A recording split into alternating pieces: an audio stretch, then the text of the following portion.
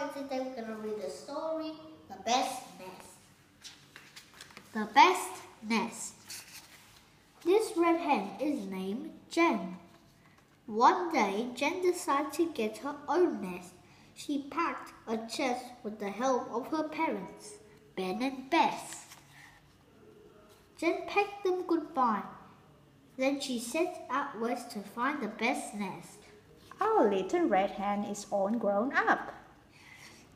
Jen saw a pig pen and went inside, but that pen was a mess. It was not the best nest. Jen saw a tent and went inside, but the tent belonged to 10 elves. It was not the best nest. Jen saw a shed and went inside, but the shed was bent and let all the rain in. Jen got very, very wet. This shed is a wreck. It was definitely not the best nest. Then Jen got an excellent idea.